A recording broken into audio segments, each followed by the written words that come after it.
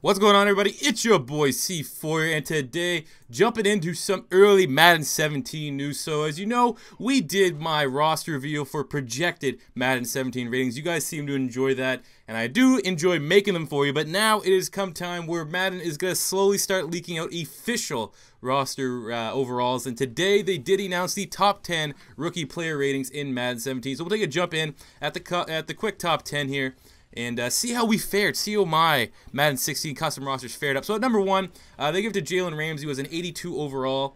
He has 93 speed, 94 acceleration, 90 agility, 85 man, and 84 zone. I was not surprised to see him as the highest overall rated player. I think he was the best player in this year's draft class. He also has 93 jumping, so it's going to be great against the the aggressive pass catching. You know, the stupid goddamn aggressive catch, which I assume is going to be in this game again.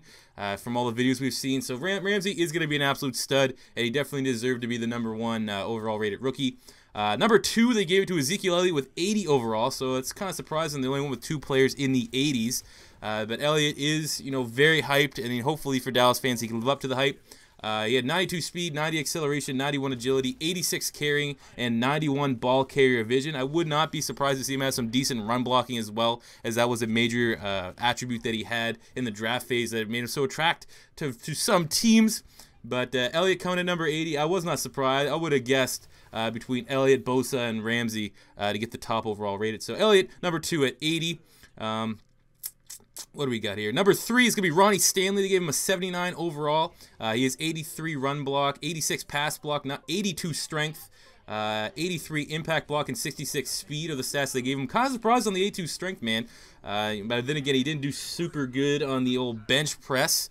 But, those are pretty solid stats and definitely will develop for, debatably the tough tackle in this year's draft class, him and Tunsil. It said they gave him 80 agility and 75 acceleration, so it gives him great speed, similar speed to a Terran Armstead of the New Orleans Saints. So he's number 3. Number 4 is Roberto Aguayo, the kick for the Bucs, a heavily criticized pick, but for Madden, man, he's going to be a great kicker. He was 79 overall. He has 92 kick power, 94 kick actually, 74 speed. But, I mean, that is just phenomenal. I mean, he's going to be probably the next great kicker in Madden history. He's already starting out with 92 kick power, 94 accuracy. It's only to go up unless, he absolutely shits the bed. But wasn't surprised that they'd give him a high rating because he was such a highly drafted kicker.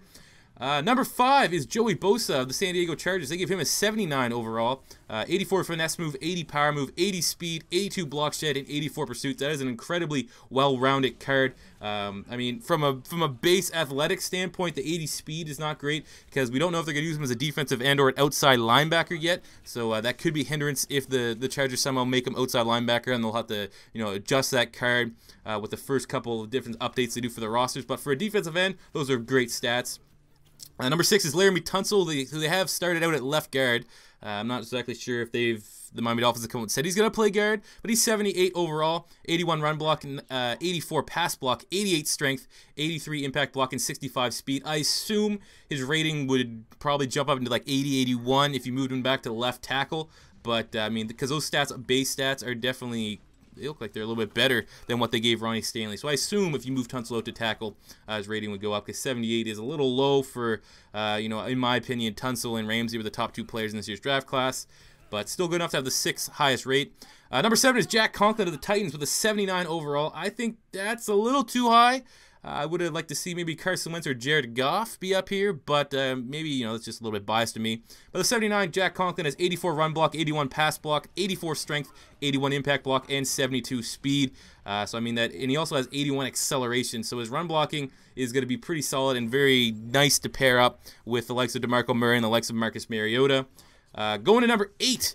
And it's going to be one of the top players I can't wait to use in Ultimate Team. It's going to be Corey Coleman, the wide receiver of the Browns, with a 78 overall. They gave him 93 speed, 93 acceleration, 90 agility, 93 jumping, and 91 spectacular catch. So he's going to be incredibly tough in one-on-one situations. I can already see him being overpowered in the slot. I'm surprised they didn't actually say his base catch stat yet.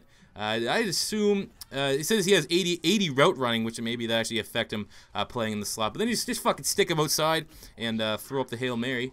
Well, he won't be too good on the aggressive catch, though, because I don't think he's over 6 feet tall. I think he's like 5'11", but, still not a bad rating at all. Goal number 9, it's going to be Hunter Henry, the tight end for the Chargers. So 2 Chargers making the top 10 here. Hunter Henry, the 78 overall with 84 speed, 89 acceleration, 80 jumping, or 80 acceleration, agility, 82 jumping and 80 catching. He also has 77 run blocking, so he's an incredibly well-rounded tight end. And, you know, Madden players, don't worry. When Antonio Gates decides to hang him up, Hunter Henry is going to be the next very good tight end in a Chargers uniform to use in these Madden games. Judging by these stats, they're only going to get better.